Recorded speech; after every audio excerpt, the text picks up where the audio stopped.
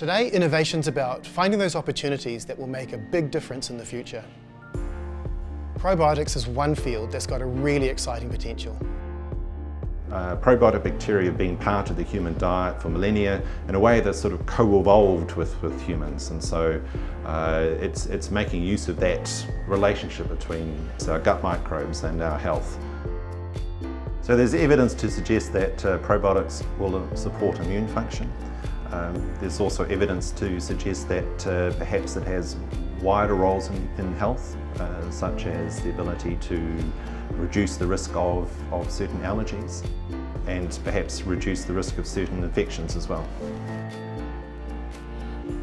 I think in the future we might be seeing more focus on this idea of personalised medicine, where we can almost match a particular probiotic to your profile, be that your microflora or your genetics. What excites me is the potential.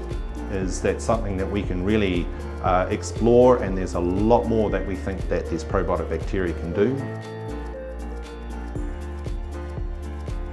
Well, the fantastic thing is that we've got thousands of people with all sorts of visions and new ideas about the future.